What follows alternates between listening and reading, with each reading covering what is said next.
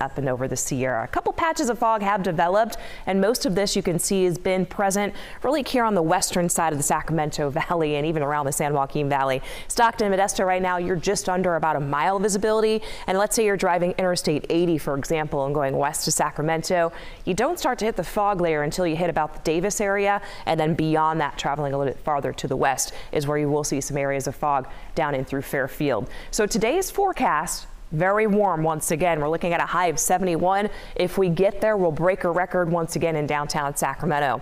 Tomorrow, dropping down slightly. Still pretty warm though for this time of year in the upper 60s. By Wednesday, we're talking mid 60s. Thursday and Friday, wow, temperatures back down, back closer to the average and get back into those mid to upper 50s. So this is what's going to trigger the change. Now Tuesday will mark a transition day for us as we welcome more clouds, but no rain just yet. It's still holding offshore. But by Wednesday morning, it's knocking on our door, and by Wednesday night, it's expected to arrive. So this is Wednesday at 5 p.m. Starting to get some nice light to moderate rainfall moving in from north to south. That's a cold front barreling through the area, and that'll bring some snowfall to the mountains as well. And some of the heavier rain and snow comes our way overnight Wednesday and into early on Thursday. And those are going to be impact days you'll see in the 7-day forecast. For today, planning things out in the mountains, 58 in Truckee, 64 in Quincy. Sunny skies expected in the foothills. Another gorgeous day to be working outdoors. 69 in Angels Camp.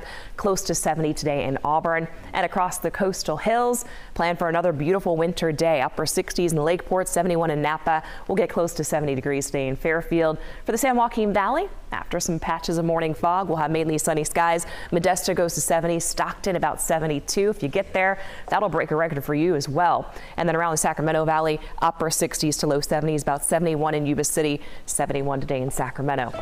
So in the extended forecast, again, looking at those days that kind of stand out to you, that's going to be Wednesday afternoon and Thursday. Those are the impact days for, again, those bands of more moderate rainfall moving through the area, snow in the mountains above 6,000 feet, and we could have some gusty winds as well Wednesday night into Thursday. Wow. What a difference a week. Big change that's coming in. Thank you, Tam. We shall enjoy today then. Yes, we shall.